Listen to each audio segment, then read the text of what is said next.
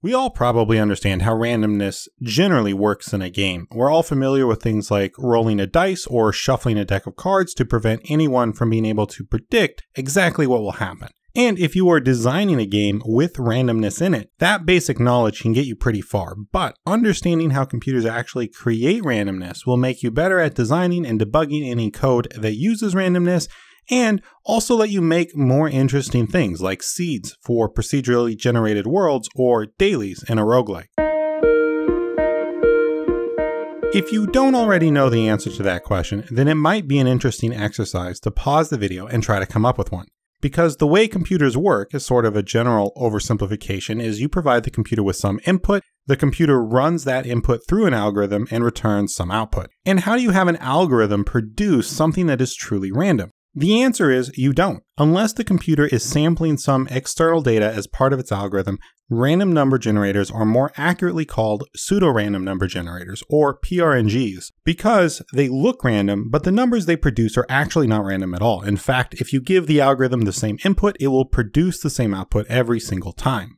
PRNGs work like this. You provide the PRNG with some starting number, a seed, or perhaps the PRNG has one built in, and the PRNG then runs that seed through its algorithm to get you a new random number. And that new random number becomes the seed for the next time the PRNG runs. So every time you ask for a new random number, this process repeats. So it's not just the first number that is determined by the seed, but it is every single number after that, the whole sequence of random numbers from then on. This is how seeds work in games like Valheim, Minecraft, Spelunky, and so on. Since these games use PRNGs to create their game world, and PRNGs aren't truly random, if you give that PRNG the same input, the seed, then its output will be the same every single time, allowing you to create things like identical procedurally generated worlds where everyone gets the same world, or dailies where everyone gets the same run, despite the fact that these things are being randomly generated.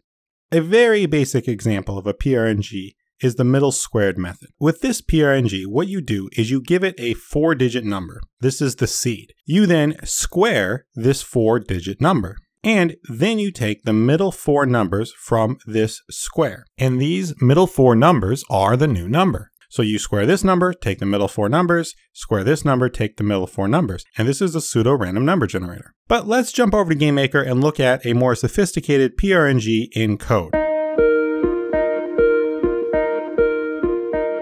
Now, you shouldn't actually use this PRNG. You should use GameMaker's built-in random functions, as they are much better, as we'll see in a moment. But we can't look at the internal code in those functions, so we're going to use this one instead as an example, but only as an example of what a PRNG is. Let's start with the random function itself. We'll declare some static variables. I've taken these from a coding math tutorial, which I'll link to down below and at the end of this video. We give it a seed. For the moment, I'm going to make this seed a static variable as well. And then we have the actual algorithm, and it really is just this one line. Notice that we are taking the seed, doing a bit of math on it, and assigning the value produced by that math back to the seed. So every time this function is run, the seed value is used in the algorithm, and the result of the algorithm is stored as the new seed value, just as with the middle squared method. So if we give the algorithm the same number, the same seed value, we'll get the same result, even the same sequence of results forever, because it's just an algorithm, and given the same input, it's going to provide the same output. Now, this function won't actually be that useful as is, so I'm going to make a couple changes to it. First, I'm going to make the seed value a global variable. Now we can access and change this value. And then I'm going to divide the seed value by m, which will convert it to a value between 0 and 1. And then I'm going to allow this function to take an argument that I'll call range, and we'll multiply this value, which is now between 0 and 1, by range so that we can get a random number between 0 and another number of our choosing. Finally, I can come up here and set range's default value to 1. This, by the way, is a new feature just added to GameMaker. And if you're unfamiliar with it, I did a tutorial on it, and there is a link in the top right. Now what we have is a random function that is pretty similar to the built-in GameMaker random function, except that it isn't as good. But we have a problem. As is, this function always starts with the same seed. And of course, we could change it here inside of GameMaker. We could give it a different number, but it's still always going to be the same once we compile the game. How do we get it to be different each time someone runs the program?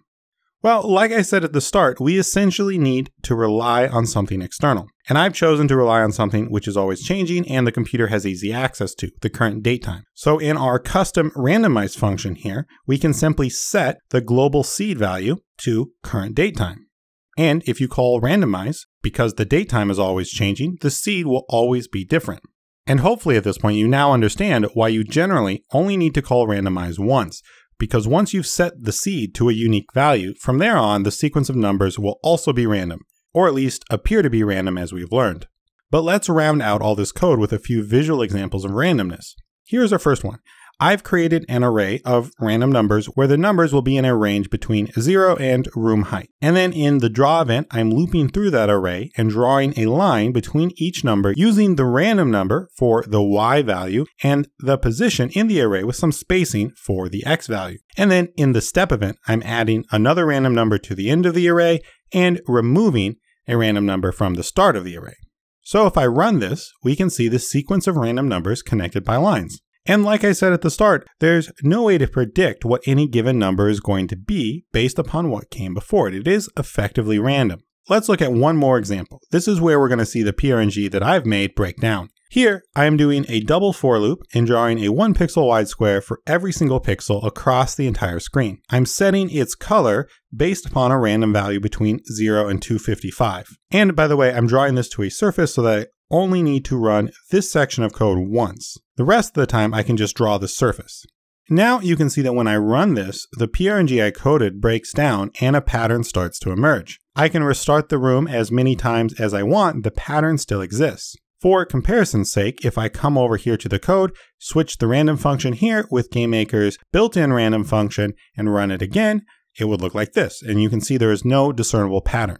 So as I said before, the PRNG that I created is not very good, but hopefully it did serve its purpose for illustrating and explaining how PRNGs work. So remember that randomness for a computer isn't truly random. It looks random, but is actually predictable.